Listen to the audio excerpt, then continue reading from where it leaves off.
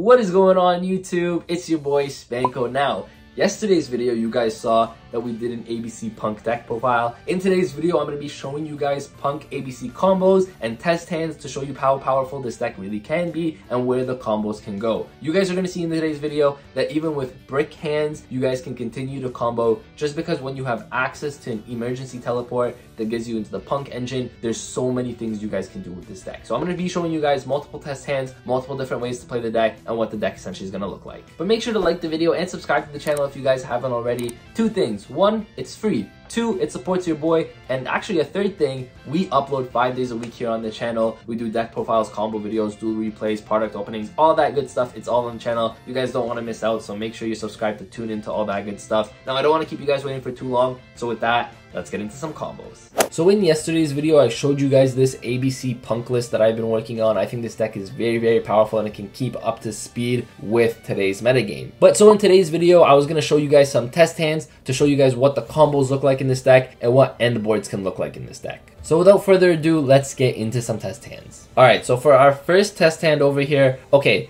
this is not any of the P.U.N.K stuff, so I'm not going to be showing it to you guys. But you guys can see we opened Hanger, we opened a piece, we even opened Coliseum, which gets us to Regulus. So if you guys have ever played ABC before, this combo is just very, very straightforward. Like here, you can even just start off by activating the Coliseum and then adding a Therion monster. And then you guys can kind of imagine where this goes if you guys have ever played ABC. I don't want to show you guys this too much because I really want to show you guys the synergy between the P.U.N.K and the ABC stuff. But here you guys can see you have like essentially full combo. You normal summon your B, you equip Driver, Driver equips another piece, blah, blah, blah, blah, blah. You go Platinum Gadget. You pretty much end on IP Platinum Gadget with Regulus, and you're going to be able to go into Apollo on your opponent's turn. So you have a Buster Banish, you have a Regulus Omni Negate, and then you'll have Apollo with 2 negates. So that's the end board with this hand. I don't want to show you guys this because I really want to show you guys the P.U.N.K stuff. Okay, so this is a great hand over here because I want to show you guys the synergy between the P.U.N.K stuff as well as the ABC stuff. And here we didn't even open a great hand. You guys can see we don't have Union Hanger in our hand. We don't have unauthorized reactivation, but I want to show you guys where a combo and a hand like this can go. So first things is first, you're going to start off with the E-Telly, of course. You're going to want to summon the Xiamen here from your deck. And then what's going to happen is you're going to activate your Xiamen effect, pay 6, and you're going to be able to search a card from your deck to your hand. Now at this point, you already have a Foxy Tune in hand, but we're going to search another Foxy Tune anyways. Foxy Tune is just really important to search here because it's going to get your pieces in the graveyard for you, right? So here we're going to activate our Foxy Tune.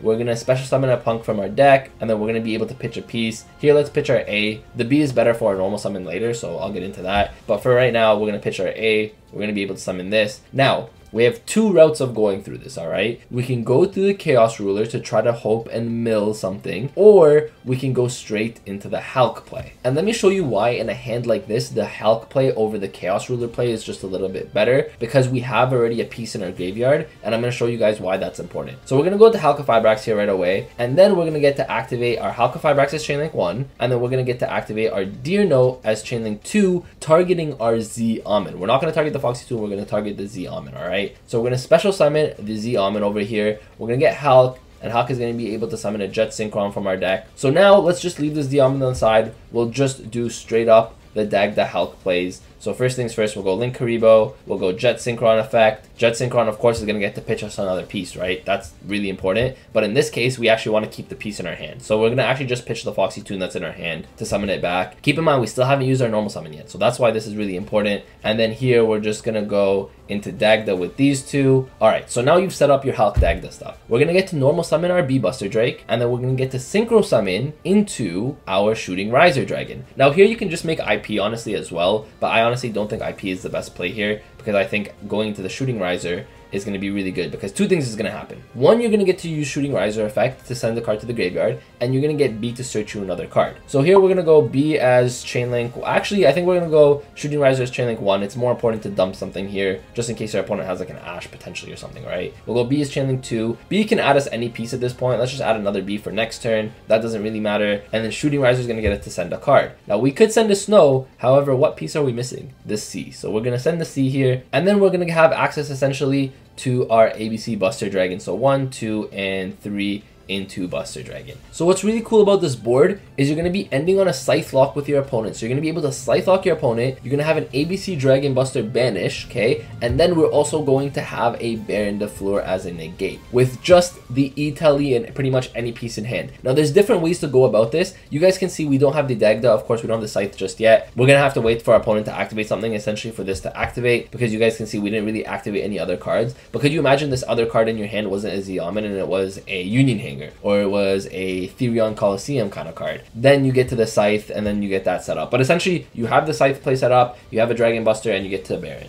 Alright, so for our next test hand here, I want to show you guys this. Okay, so here we open the Union Driver, but we have the E-Telly, we have the Terraforming. We do not have access to our unauthorized reactivation, which means our Union Hanger is going to be a little bit tough. But here I still want to show you guys how a combo like this can work. So we can go Terraforming.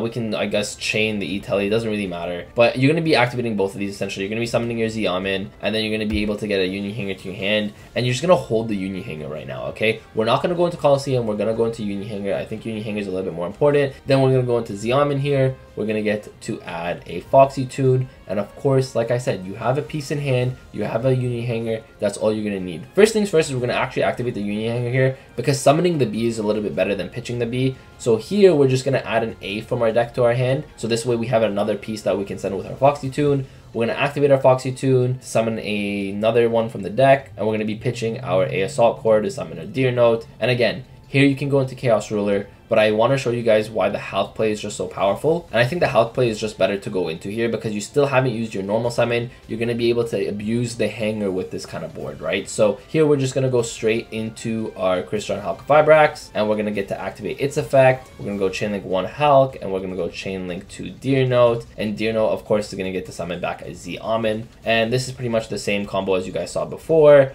And then we're going to make this into Link Karibo. And then we're going to use a Jet Synchron again. Honestly, Jet Synchron is going to get to send a B from our hand, which is really cool. But what we can do here first, actually, is we can just go straight into summoning our B Buster Drake. We can't equip Driver here, as you guys can see, right? If we had a Driver in our deck, this combo even goes further, right? However, what we can really do with this hand is replenish our own hand, essentially. So how that's going to work is we're going to actually equip a C to our B here, all right? We're not going to use our Jet Synchron just yet. We don't want to lose another card from our hand because this hand is already kind of meh, so you don't want to lose more cards. So this is kind of a way to play around losing more cards. Here you can actually go straight into a Dagda with your Link Karibo as well as your B Buster Drake because you have a piece in your hand, right? So here what you're going to get to do is you're going to activate the effect of B Buster Drake as Chain Link 1, and then you always want to chain block, so you're going to be using C Crush Wyvern as Chain Link 2. We have a piece in our hand. Funny enough, we could summon the Union Driver and go into an 8 here, but I don't think we need to. Here we're going to go into B because we're just going to abuse these not once per turn effects a lot, essentially. And then here we can just search another piece to our hand, get more cards in our hands at all time. So at this point we have two options. We can go into Shooting Riser Dragon. We already have all 3 pieces in our graveyard, so we can actually just send up Fairy Tail Snow, which is another form of disruption. Or what I would prefer to do here is just go straight into IP Masquerena, because what IP Masquerena lets you do is it lets you use itself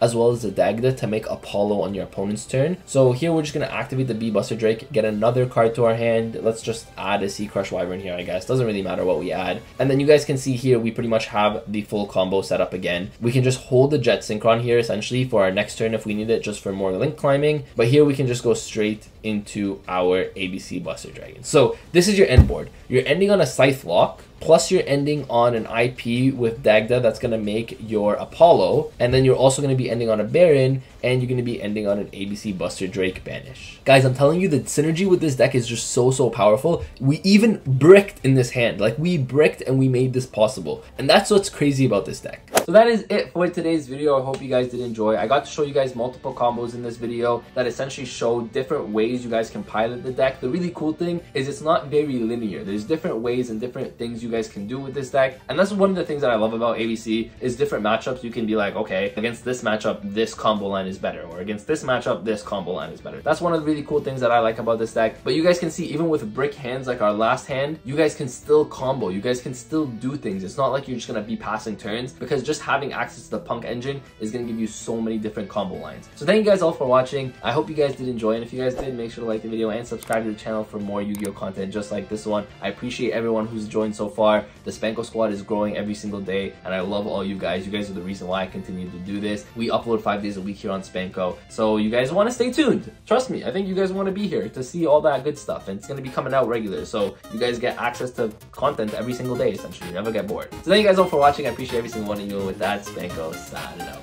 Peace.